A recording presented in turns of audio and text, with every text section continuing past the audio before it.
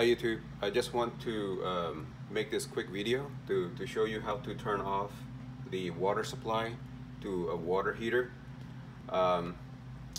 Normally, of course, you don't need to do this, but once in a while, if you want to service the water heater, you need to cut off the water supply. And to cut off the water supply, you basically just need to locate the supply line, and this is the supply line right here. You can tell by looking at that this is blue. Obviously this water heater is supposed to heat up water, so cold water is blue coming in, and if I shut off this valve, that means there's going to be no water coming in. On the other side we have red.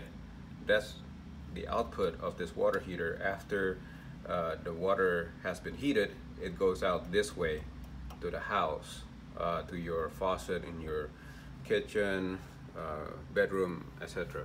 Okay, so to cut off power, what you want to do is turn this valve right here. So right now the valve is straight, which means that the water is flowing. So if I turn the valve perpendicular like that, so it's blocking the water, so inside the pipe there is a block of this water, so there is no water flowing to this anyway right now because of that valve.